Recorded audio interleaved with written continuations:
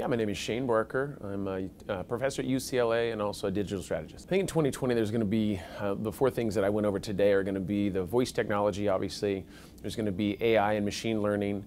The other side of it is going to be like any kind of a chatbot type technology as well. We're also going to see there's going to be voice activation, right? When it comes to Alexa, when it comes to voice search, is going to be a big technology. Obviously mobile is continuously evolving, especially when it comes to search online. And then really influencer marketing is going to be another big play. I think it's evolved over the last probably 5 or 6 years, and that will continuously evolve, but I think it's going to be, it's only going to probably go tenfold here in the next probably few years.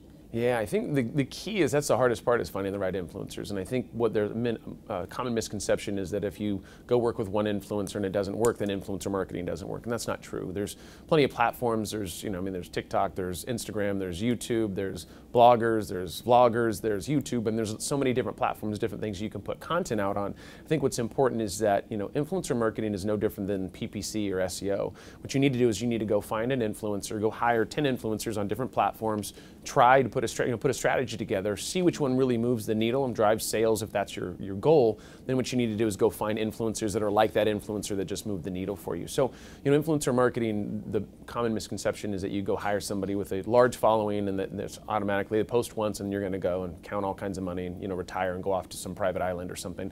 It's really not that way. It really comes down to, it needs to be one piece in your tool set, but it's not just the only thing you should be doing, and really you have to try it over and over and over until you find that perfect mix. Well, they have to think about what kind of product do they have, right? So if you're a brand new product and you're just coming to market, then, and you're a brand new, like you're disrupting technology, then you're really going to probably be best on YouTube or on Instagram, right? Something where you can, if I just send you a picture of something, you go, okay, that's awesome, but what is it, right? So maybe there's a little bit more of an explanation that's needed behind that. That's where YouTube could come in, where you're doing a video explanation, or you're doing an unboxing, or you're doing something like that. So you really have to look at your product and figure out, or service, and figure out like really my core audience, like where are they going to be at, and what kind of content do I need to produce for them to be able to engage with the audience or engage with the brand.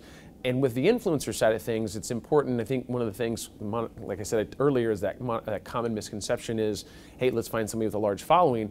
You really need to take a look at an influencer, and not follower count needs to be one of the variables, but not the #1 variable.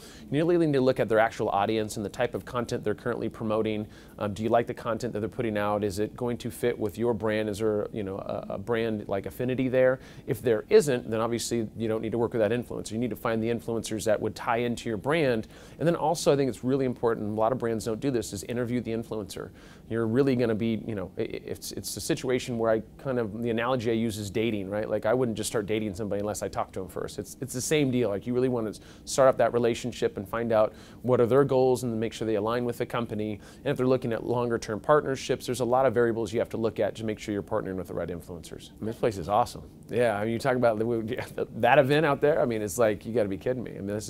I speak all over the world, and this is probably one of the better events that I've been to in regards to just hospitality, the people, the food, everything about it. It just doesn't get any better than this.